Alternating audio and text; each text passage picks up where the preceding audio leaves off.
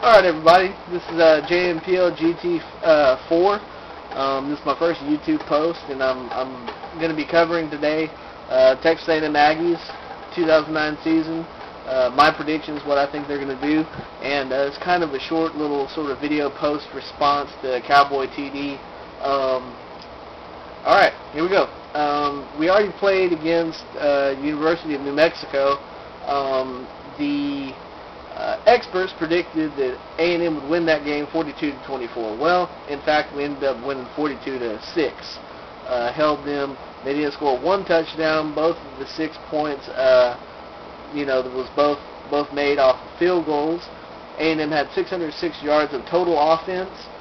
They both played pretty good defense. Von Miller had 3 sacks on the day, and we were in the backfield a lot, wreaking a lot of havoc.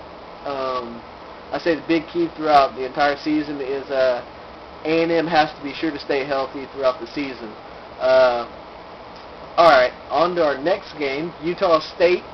The experts have A&M winning that one 41-23. I say that's a pretty good prediction. We might pull that one off a little bit more than that, and they might not score as much. But I give A&M the win on that game. The game after that, we got UAB, University of Alabama, Birmingham. Experts have A&M winning that one 38-24. Same with Utah State. I say we win that one as well. We might win by more than that, though. I'm thinking we'll probably win by more than that. On to our next game, we go up to Dallas, New Cowboy Stadium, Arkansas. I say we win that game. It's a close call. The experts have Arkansas winning by 8 points, score 35-27. I say we win that game.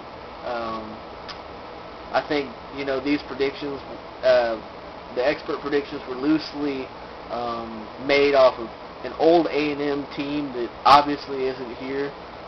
After you watch the New Mexico game, you can tell that it's not the same team from last year or the last few years for that matter. I say we win that game. Also, to help us out in that, it's a neutral site, so we should not be affected by any of their fans. Well, a good portion of their fans who are playing solely at their house. And another thing that's in our favor is that the week before they play us, they play Alabama. So hopefully they can recuperate from that game. I'm pretty sure they'll end up losing that game, and Bama's got a pretty good defense this year, so who knows, they might come away with a few injuries. I don't wish that on anybody, but who knows, it might just happen. So they might be a little bit thin in depth whenever they come to play us. On to our next game, we got OK State. The experts have OK State winning 44-31.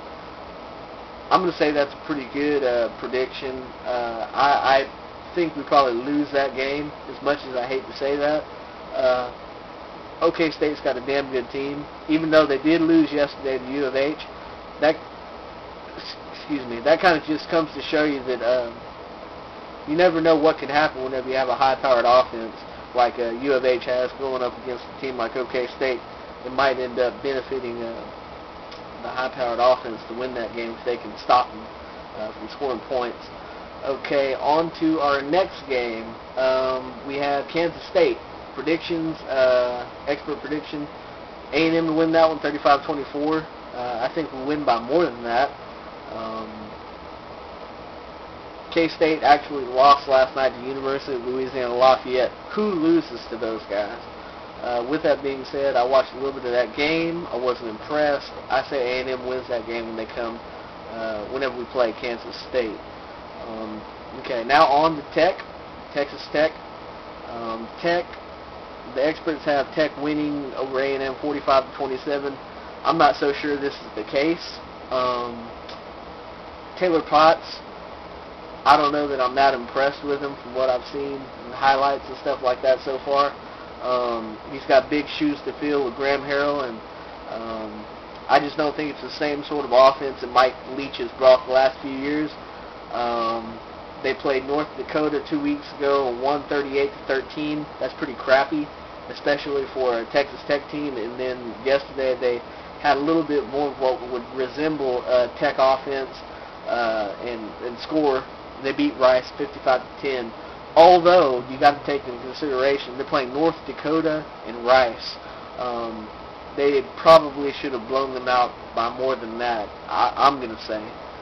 So I think that we probably are going to win that game due to those facts, and also before they come play us, they play against Nebraska, which we all know how Nebraska's doing this year. They're doing very well. Bo Pelini's doing very good up there, and I say that Tech will probably lose that game, and maybe we'll have a better shot at them in Lubbock whenever we go play. So I give A&M a win on that one. Next game we got Iowa State. The prediction on that one: A&M 48, Iowa State 31.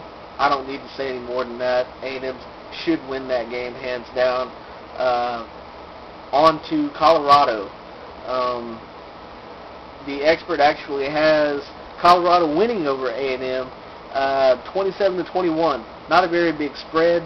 I'm going to say that A&M's going to win that game, and probably by a considerable amount, considering the fact Colorado to start out the season is 0-2. They lost to Colorado State last week, barely, and then they got blown out yesterday by Toledo. Toledo was ranked probably, I want to say, if I remember right, in the top 120 preseason rankings. Toledo was ranked around 100 or so, and Colorado was ranked around 40. So for a team that big of a difference apart, should not have had a blowout. It might have been a upset, but not a blowout. And Toledo ended up beating Colorado yesterday by like nearly 20 points or so. So I give A&M a win on that one. Next game, OU.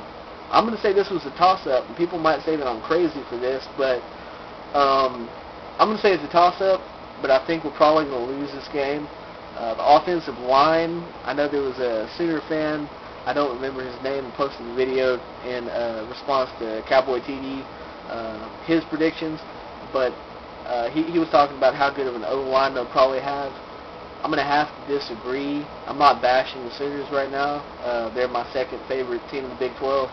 I just didn't see that type of O-line in the first game. Maybe yesterday they had a 64-0 win, although they weren't playing anybody.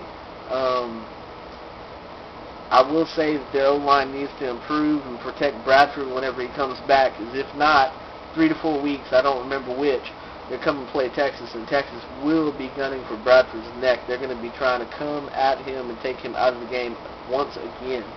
So if Bradford is even back by then, if he doesn't get hurt again, I say that it's probably a toss-up, but more than likely A&M will lose that game. The expert prediction on that game is 51, Oklahoma, A&M 27. On to our next game, we got Baylor. I say we win that game. I know that Baylor has improved a lot. I'm not trying to bash Baylor, but I think we win that game. We're playing at Kyle Field, number 1. The expert prediction is 30-27 A&M. I think we've got the better team. I think we were underrated starting out the season, and I think that's what this expert prediction is loosely based off of. So I'm going to say that we're probably a better team than 30 points against Baylor, and we should beat them by a considerable amount, especially at Kyle Field.